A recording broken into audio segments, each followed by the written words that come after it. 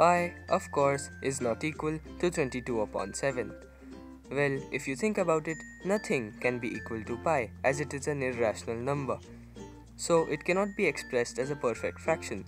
22 upon 7 or 355 over 113 or 103,993 over 33,102 are just approximations of pi, or as they are called in number theory, Diophantine approximations.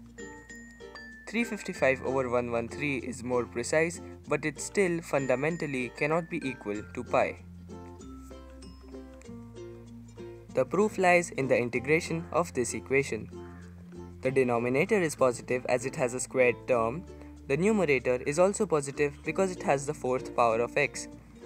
This leads us to the conclusion that this whole thing is positive or greater than 0. Integrating it, we'll end up with this. Now you know that we chose this particular equation because it gives 22 over 7 and pi in the end result. Continuing the math, we get to the result pi is less than 22 upon 7. This can also be verified on a calculator. While the value of the real pi comes out to be 3.141592, the value of 22 upon 7 is 3.142857.